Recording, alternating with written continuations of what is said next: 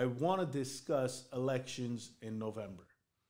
A lot of people came in first or second, and now their ego is eating them up, and especially certain Republican organizations or individuals that are loud and proud.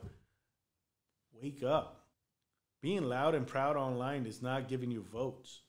Get out there and register people. Get out there and talk to people. Get out there and build your mailing list, your email list, your cell phone list. Start a group and organization online, in person. Start having weekly meetings. Start building now. If you want to win an election, you might not win in November, but at least you start organizing today.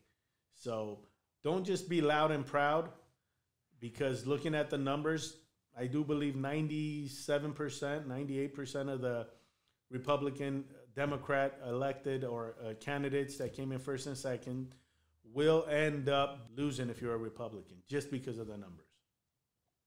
So there are certain Republican seats, like Scott Wilk in Santa Clarita. Suzette, I think, is running there. She's going to end up maybe holding on to the first place, maybe winning. So there are seats that Republicans can win. Those are the ones that they should focus on. And also, they should hold on to their leads. It is a presidential election. Trump is going to be on the ballot, which means both sides are going to come out in forces. Both the progressives, Democrats will come out in forces so Trump doesn't get elected.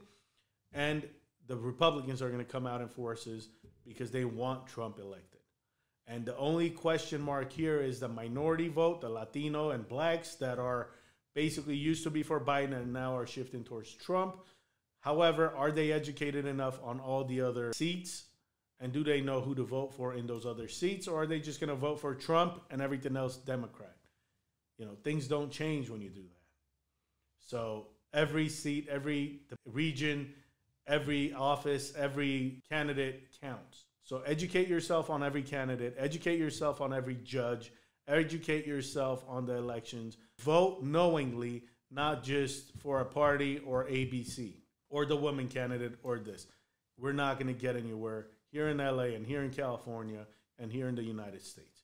So get involved, get united, get in the know. So God bless you. Love always prevails. And follow us for some more information.